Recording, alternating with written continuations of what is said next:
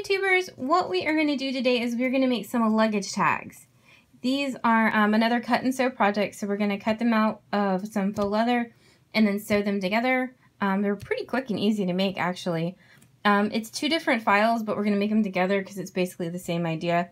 This is a more traditional luggage tag with all your information out here, and this one has like a little flap, so it kind of hides your information.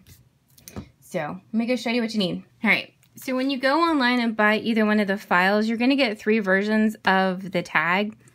One's going to have an oval, one's going to have a circle, and then one's not going to have an opening at all. And so you have different options of attaching your tag to your luggage. This one, the opening is 1 inch by 0.3 of an inch.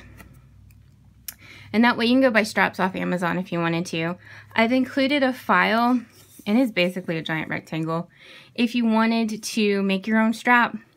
So it fits in here if you want it. You could also make this shorter with some good old scissors, and you could use something like the cam snaps and make your own tag and put the snaps on it if you wanted to. Or for this circle, I just bought some of these. They're the cable ties, and they screw together, and then you can use those for the circles. And then if you had the one without a hole, you can make some with some of the crocodiles. You can make them and then put the fancy little holders in them if you wanted to. It's really up to you and how you wanted to do this. You have options if you want to, whatever you want to do, you have options for it. Now these are designed to fit a standard business card. A standard business card is 3.5 inches by 2 inches tall. I've also included the file called information card. And so if you want to make your own, if you want to put their own name on there, heck, if you want to print this with a toner printer and foil it, you absolutely can, but it'll fit inside of here. These are both set to fit a standard business card. If you have a crazy sized one, it's not going to fit, but a standard business card. Also, you will need some faux leather or vinyl or whatever you want to do. I'm just using the Cricut one. It's the most popular and easy to find. The key to cutting these is a new blade. And so what I just did is I put some tape around mine. And then once this starts to not cut so well, we will remove the tape. And you can still use this for like other things. It'll be fine for HTV for a while. But the key to cutting this vinyl is definitely the key to cutting this leather is definitely a new blade. And then I've been using a primarily sticky mat, so it doesn't move around so much. And I've also been putting it face down on the mat, partly because that's what the directions say, but also the back of this is kind of fuzzy, and it's just going to kill a mat quickly if you put it fuzzy side down. And you're also going to need a sewing machine and some thread. Preferably a matching bobbin, but as always, I don't seem to ever do that. So you're going to have to sew along the sides here. And so you're going to want a matching bobbin as well. So let me go show you this in the software. Alright, so when you open your zip folder, this is what you're going to get. This one is the luggage tag with a hole, this one is without a hole, and then this one is the oval. This was the strap I showed you, and then this is the information card I showed you.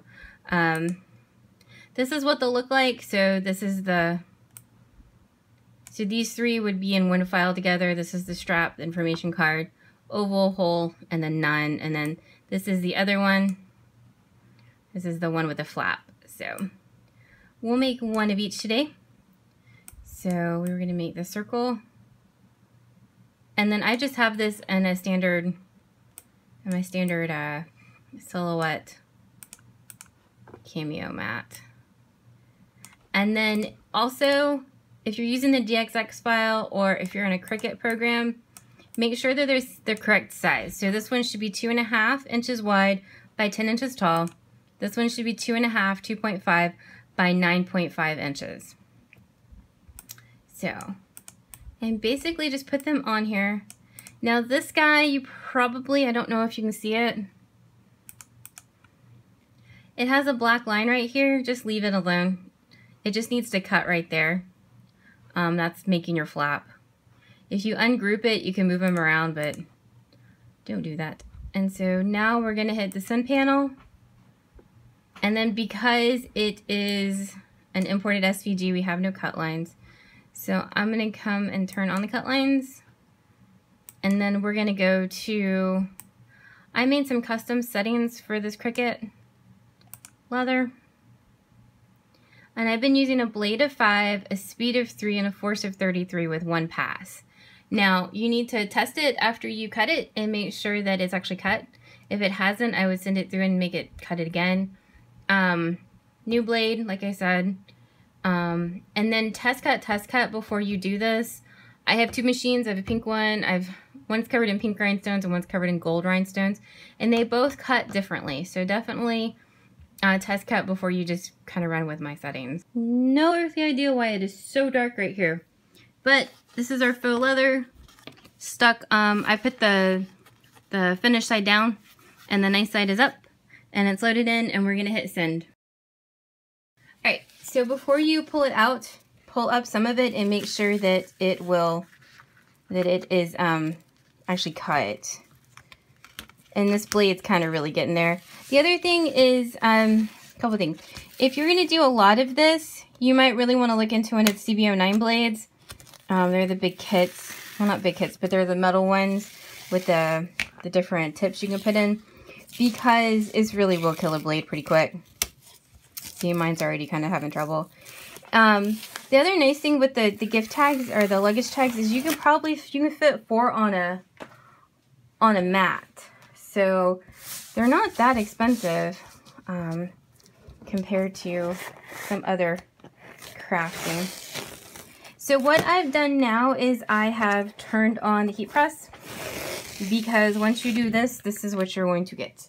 So after they come off the mats, they're going to curl up. So before we go and sew them, I just like to press them. That way it helps them keep their shape while you're sewing. And basically what you're going to do is you're just going to fold them down and they're going to line on up. So you're basically just folding them in half. And then for this one, you're going to sew all the way around the outside edge.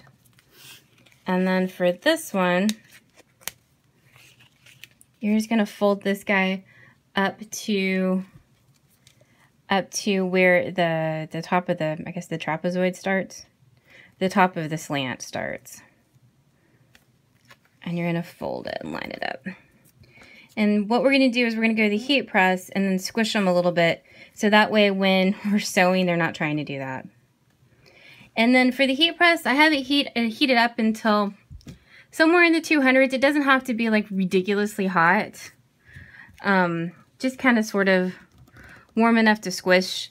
You can also, if you want to, this is one I just drew. I really liked them. You can put on HTV if you want to. You can also foil quill it if you want to. That new foil quill if you want to do a design on the back or on the front. You could also embroider these as well if you wanted to. So there's lots of personalized options. All right, so we're roughly we're 260 right now. Fold and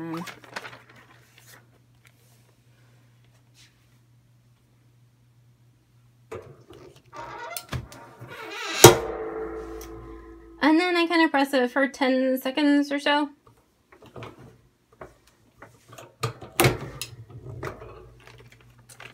And see, and then that way it just keeps its shape much better. This one's a little more wrinkly.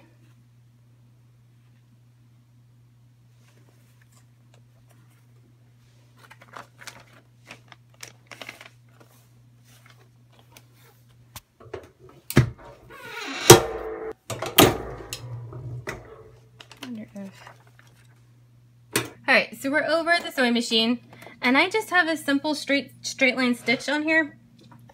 And for this one, we're going to sew all the way around. And in your sewing machine, your bobbin matches, but in mine, of course, it doesn't. Also, make sure to back stitch so that your stitches don't come out.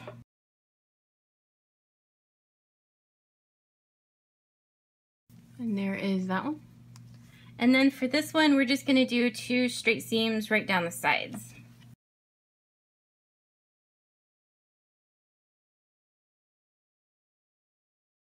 All right, so we have them all sewn now.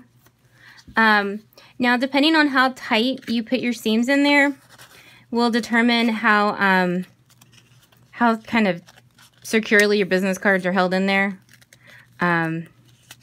Obviously, the tighter the seams are, the closer they are going to be. So there's this one, and you can on this one see a little bit of the card. It was just to make this big enough so y'all could put whatever you wanted into. We had a little bit of the business card showing. And then there's this one. And then this one, I just pushed all the way to the back so that... And then if you wanted to put in a fatter seam, it won't move as much. Just kind of up to you. So there you go. You have your own personalized luggage tag that you can decorate with vinyl. You can foil quill. You can do whatever you want to with. And then from here, you would add whatever strap you wanted. If you wanted a pre-made one. If you wanted, this is one of the cable ones that you screw together. You can put it on, whatever you want to. And then you're done. It's really easy. Basically cut out, fold together, and sew. This is really easy. And it's fairly inexpensive because from one sheet you can get 4 luggage tags. If you have any questions, let me know, and please like and subscribe to our channel. Thank you for watching.